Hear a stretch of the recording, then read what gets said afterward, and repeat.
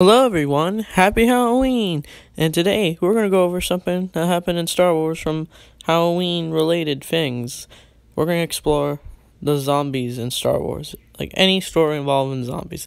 I got this information from Star Wars Explained. You should all go subscribe to him. He's a good guy.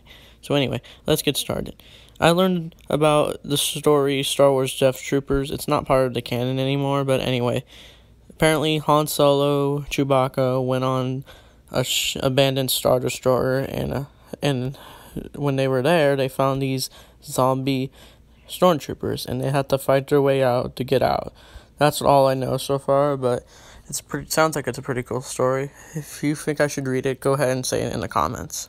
So, in the Clone Wars, when a poisoned Count Dooku sends General Grievous to kill Mother Talzin and her army, because of what they did to Count Dooku, Mother Talzin resurrects these zombie Night Sisters, and they attack Grievous, but he easily kills them.